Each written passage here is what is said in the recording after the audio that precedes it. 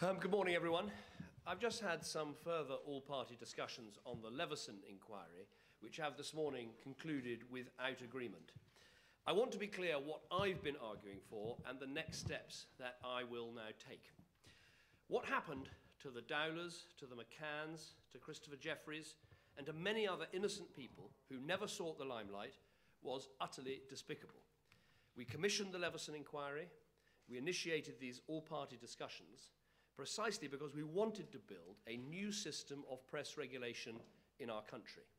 A new system that would prevent such appalling acts happening again, but also, crucially, a new system that would maintain the fundamental principle of a free and independent press. I believe there are real dangers in passing detailed legislation about press regulation. As I've said, it crosses the Rubicon in terms of endangering press freedoms. That is why we proposed the Royal Charter approach. It is a proven way of establishing a public body without the need for legislation, as we've seen with, for instance, our universities or the BBC. And it would deliver, a Royal Charter, what Lord Justice Leveson wanted without the need for detailed legislation. The Royal Charter that we've proposed has benefited hugely from hundreds of hours of detailed negotiations with the representatives of victims, with all main political parties, and with the press themselves. The Royal Charter would ensure the independent self-regulation that Lord Justice Leveson recommended, while simultaneously protecting the precious independence and freedom of our press. It follows the principles that Lord Justice Leveson set out. It would deliver upfront apologies, £1 million fines, a self-regulatory body with independence of appointments and funding, a standards code, an arbitration service free for victims, and a speedy complaint handling mechanism.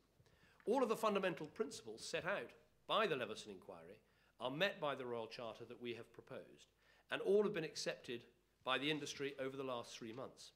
In fact, in a number of areas, the media have accepted additional measures that go beyond Lord Justice Leveson's recommendations. These include a dedicated fund for investigations, making publishers accountable for all material, including photos, and a whistleblowing hotline. As a result of all of this, we have a workable system ready to go. Now, this really matters. Lord Justice Leveson said, and all the parties have agreed, that the self-regulation must be voluntary. There's no point in producing a system that the press won't take part in. As Prime Minister, I wouldn't be fulfilling my duty if I came up with something knowing it wouldn't work. And I believe that what we have on the table is a system that will deliver public confidence and justice for the victims. It's a system that would introduce the toughest press regulation this country has seen, and a system that will defend press freedom in our country. So what I propose to do now is this. I will publish again the Royal Charter so people can see how it will deliver the principles that Lord Justice Leveson set out. I will use the Crime and Courts Bill in the House of Commons to table the minimal legislative clauses needed to put in place a system of exemplary damages for any newspaper that chooses to remain outside the regulatory system.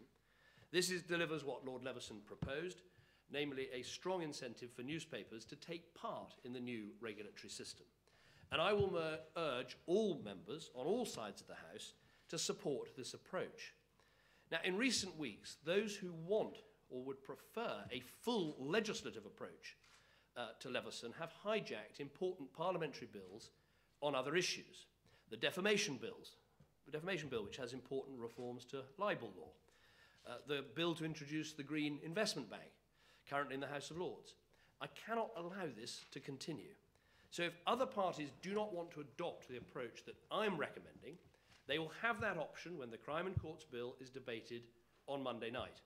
And if they wish, they can table their own amendments to put in place a full regulatory system, a full legislative system, or indeed anything else. To put it simply, they can back my amendments and support this Royal Charter to secure a workable new system that delivers the principles of Leveson's recommendations, or they can grandstand and end up with a system that I believe will not work. Now, the only way we can help victims is through a system that actually works in practice. And let me just remind people why I think a full legislative response is wrong. There are reasons of necessity, practicality, and fundamental principle.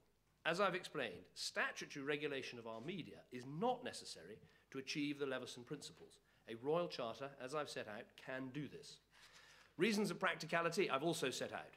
No system of self-regulation can work unless those who are being regulated participate in it. Most important of all, I believe that detailed legislation is fundamentally wrong in principle. It is wrong to cross that Rubicon by writing key elements of press regulation into the law of the land. It is wrong to create a vehicle whereby politicians could in future impose regulations and obligations on the free press. And it is wrong to run the risk of infringing free speech and a free press in this way. Winston Churchill said that a free press is the unsleeping guardian of every other right that free people prize. It is the most dangerous foe of tyranny. He was right. We should always defend that principle, and I will.